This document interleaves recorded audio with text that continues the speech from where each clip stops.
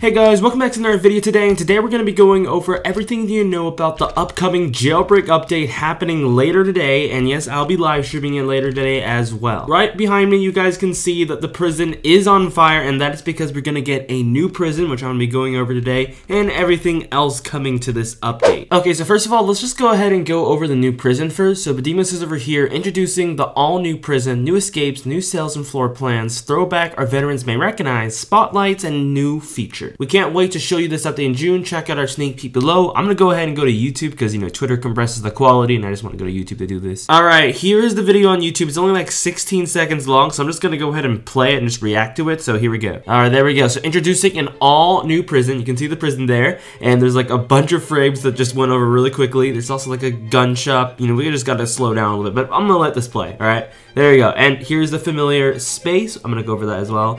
And yeah, it's already over. The video's already over. It's only 16 seconds. So let's go ahead and start from the beginning. This is the overlay of the prison. You can see everything here. It's all been revamped. There's also this water tower right here, which wasn't there before. And you can see the spotlights, or I guess the guard towers. Those have been revamped as well. The prison, everything has been revamped. I also believe there is a basketball court, if I'm not wrong. I think Asimo did show this over here. We really started from scratch on this prison and made sure every detail was fresh while keeping a familiar layout. And here's what the prison looked like a month ago in my personal file. So Asimo's been working from scratch, and look at that. There's the basketball court. So I was thinking there might be a basketball court, right? If I'm right, it should be right over there. Anyway, I'm just gonna keep on playing the video right here, so we get a closer look. Also, you guys can kind of see inside, so you can see that this might be in the cafeteria. I'm not really too certain, but yeah, you can see. Look, so look, here's the parking lot. There it is. There's the parking lot, and the building has been changed. Instead of like white and blue, it's black and blue, or maybe that's dark blue. I'm not too sure, but you can see it's been changed. Also, the guard towers with the spotlights, we kind of did see that as well. Alright, anyway, there's a new location. So here's like the cell area. There's actually like 2 stories, so that's interesting. I mean, I guess there was 2 stories, you know, in the regular Jailbreak prison. Like, if we go there right now, I guess there's technically 2 stories, but you know, most of it is underground. There's only like these 3 cells right here, which is like above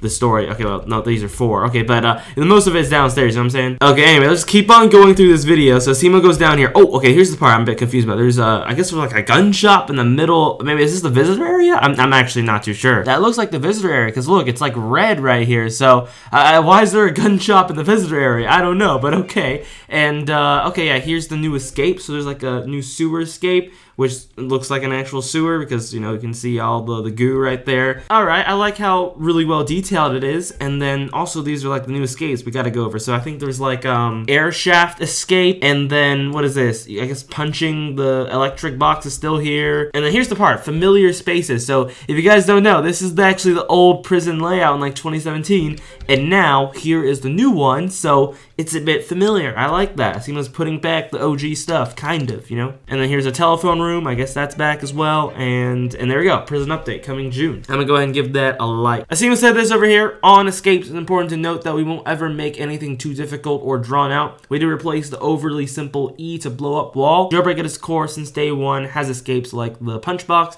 and we want to keep it that way. Asimo also says over here we're working on some new gameplay mechanics, but may not announce them if we don't, you know, do testing, and then we'll see. Focus largely remains on the prison, and season 16 prize reveals next week, so that means next week we'll have another update, and it's for season 16. Okay, anyway, let's go ahead and go over some new information. So over here, Badimo announced a few announcements today. Rolling, beta, dodge attacks, or boost. It's in beta, we'll collect your feedback. Then mobile garage, for free-to-play players, will allow spawning vehicles up to $100,000, and then we've patched the heli rope rooftop glitch. So those are like the 3 new announcements right here. But first of all, let's go check out this video. So here it is, and you can basically roll to dodge attacks, or you can boost yourself by going like further. And I think this is actually a really cool feature because you can actually have a good getaway of it, and you can dodge attacks. Like, okay, that's pretty, I guess, neat in my opinion. And then people who don't have the mobile garage game pass can now spawn up to $100,000. So the vehicle has to cost like less than $100,000 for you to spawn it in. I guess the Lamborghini might count because it says up to $100,000. So Lamborghini is directly at 100,000. You know, okay. But yeah, this is a good feature because, you know, people who don't have enough Robux can now spawn in more vehicles.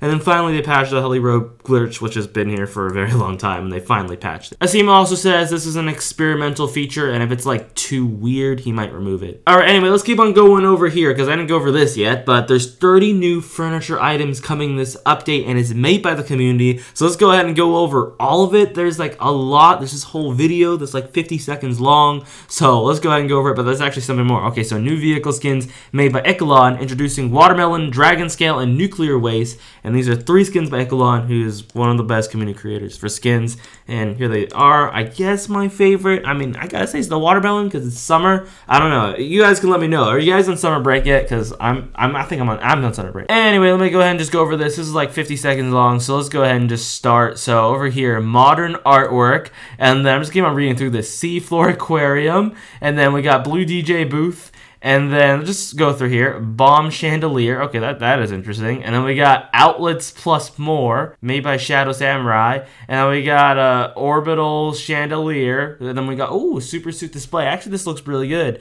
And then moving on, we got the retro computer. All right, I would definitely use this.